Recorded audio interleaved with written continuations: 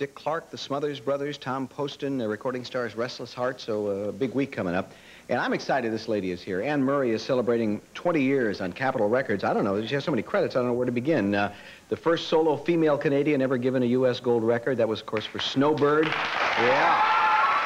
Grammys, American Music Awards, Country Music Awards. She'll be at the Las Vegas Hilton January 24th through 29th. Right now, she's going to sing a song called Now and Forever, You and Me, from her album Something to Talk About. Ladies and gentlemen, here's Anne Murray to you as well. Yes, I met him earlier today, but before that, he interviewed me in Nashville about 9 years ago, and he didn't think I remembered, but I explained to him what we talked about. He's the first person who ever told me what grits were. Grits? We discussed I didn't know what... Now, what exactly are grits, Dan? I don't know. Oh, they're little tiny things, look you like not dirt. have grits in Canada? They're disgusting.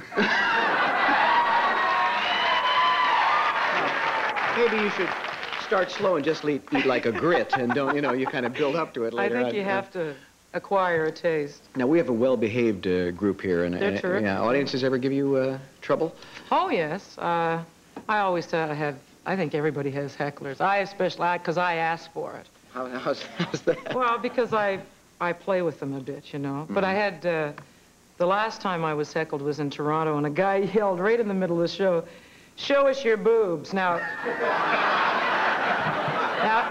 he didn't use boobs. He used a word that you're not allowed to say on television. He said Winnebagos on television?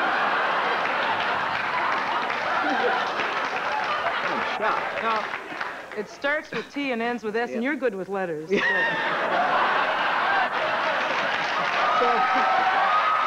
When she's right, she's right.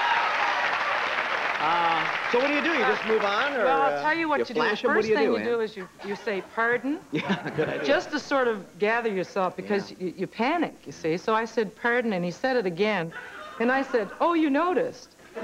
Well, then, of course, you go on, and then I forget what I said, because he said it like 4 times until I was almost ready to get up and throw him out bodily myself. Yeah. You live in Canada. Yes. You're from Canada. It's your home.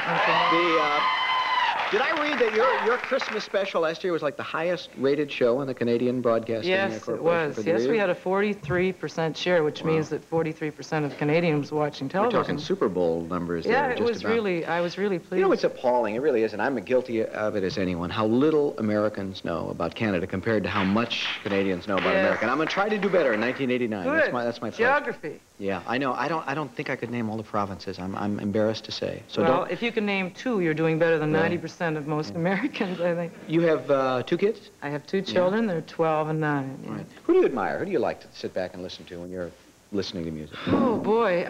Lately, Anita Baker. There's a group from Toronto called Blue Rodeo who are fabulous. Let me think. I listen to everybody. Elton John. I'm a big fan of Elton John. I like Merle Haggard. I listen to classical music. I listen to jazz. I listen to everything. Pretty good bunch. We're going to listen to you a little bit later on. In the meantime, stay right there. We're going to take a break. We'll be back with C. Thomas Howell in a minute.